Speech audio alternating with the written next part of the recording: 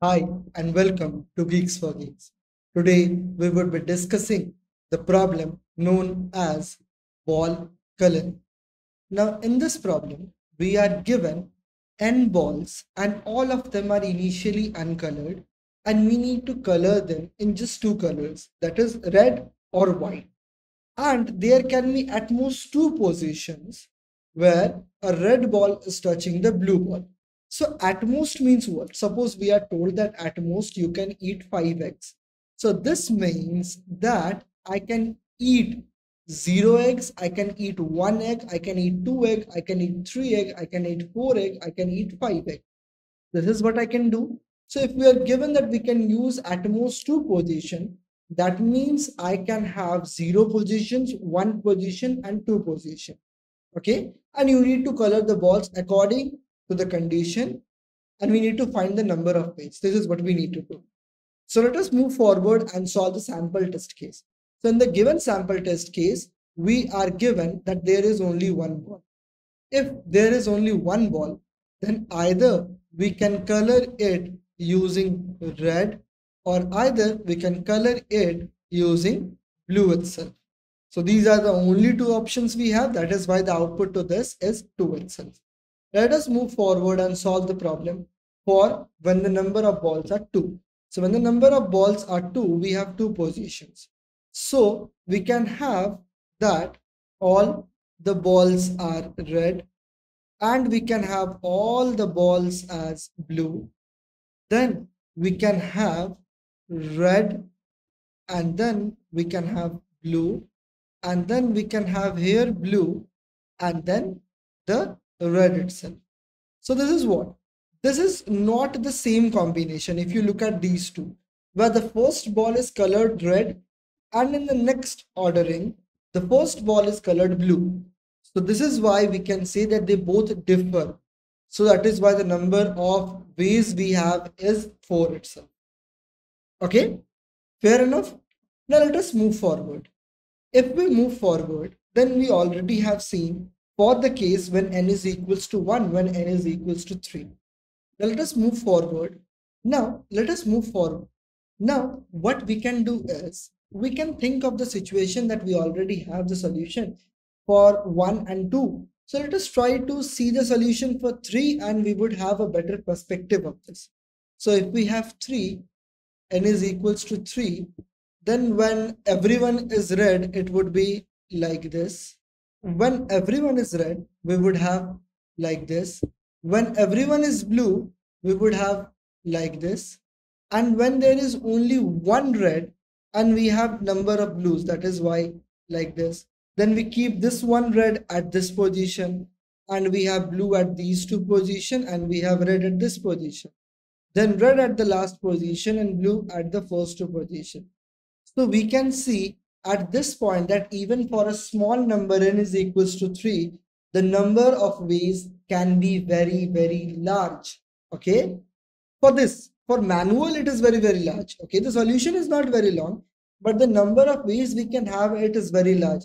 So writing down in a pen and paper for n is equals to 5 or n is equals to 6, it would be absolutely very long. Okay. And you won't have that great amount of time to draw out the test cases.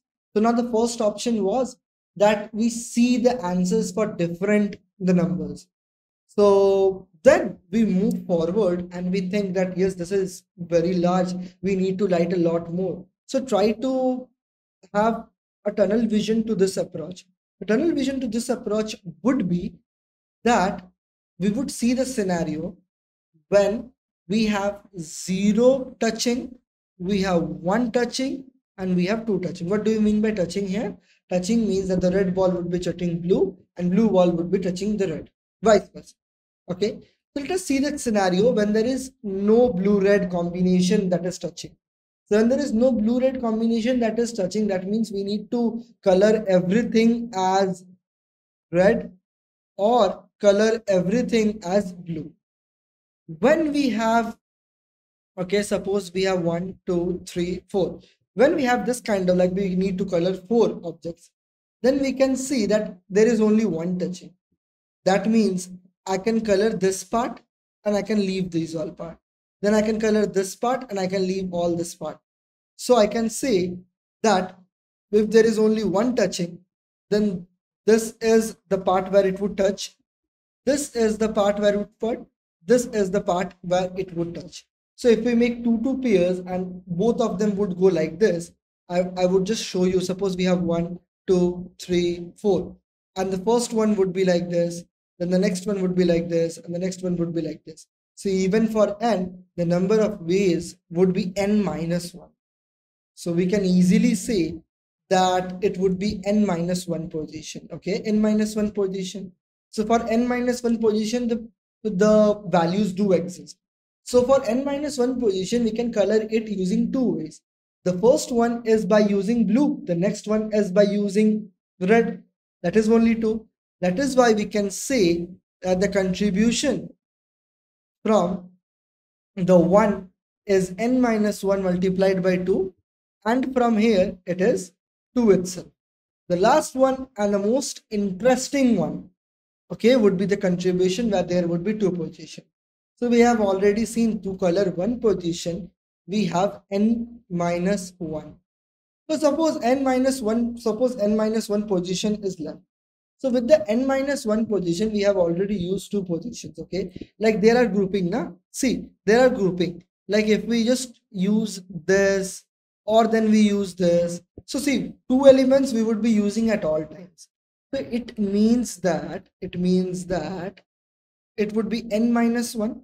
So n minus 1 would also always be there, okay? Like suppose R, B, okay? And we keep it at this position, then this position, then this position, then this position. Let us try to visualize it with a much simpler thing. Like this, like this, like this, like this, like this, like this, like this. Okay. So now suppose the first one would be sitting here. The next one would be sitting here. The next one would be sitting here. The next one would be sitting here. The next one would be sitting here. The next one would be sitting here. The next one would be sitting here. So suppose we sat at this position where R and B is sitting at this position. And how many positions we have left to cover? So if there is two touching, then means we have left to cover n minus 2 positions, okay, at all times, because if it is sitting here also, if it is sitting here also, if it is sitting here also, it doesn't matter to us. Okay, we have n minus 2 position left. We are only obstructing the 2 position. That means n minus 2 is already left. So from n, if we obstruct 2 position, that would be n minus 2 position left.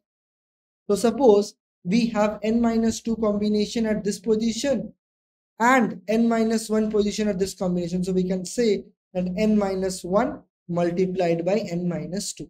Okay, we can have this because see what we did. We know that n minus, suppose I would just show you. Okay, let's just see a very simple example.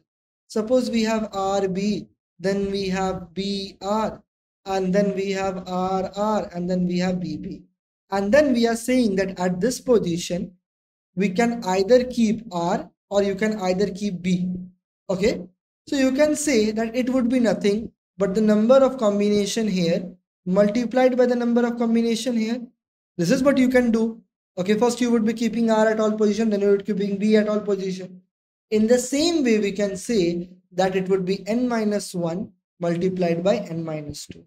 So now the solution is nothing but 2 plus 2 multiplied by n minus 1 plus n minus 1 multiplied by n minus 2 itself. Okay. So let us try to simplify it. So we have 2 here. Then we have 2 multiplied by n, that is 2n minus 2. And then we would have it at this position. So we have n multiplied by n minus 2 minus 1 into n minus 2 itself. Then we have 2 plus 2n minus 2 plus, and this would be n square minus 2n minus n minus minus plus, that is 2. So now we would open the bracket, and the opening of bracket won't change the sign because plus is there. Okay, addition is there. So 2n minus n plus 2.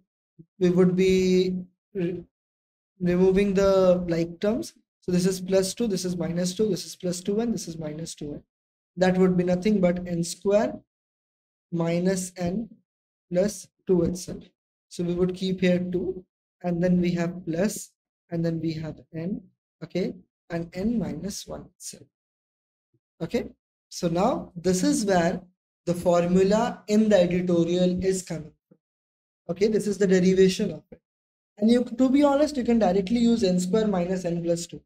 Okay, but if you are confused that how the formula of Siddharth is varying from the formula that is given in the editorial, this is because of this. They have taken n as common.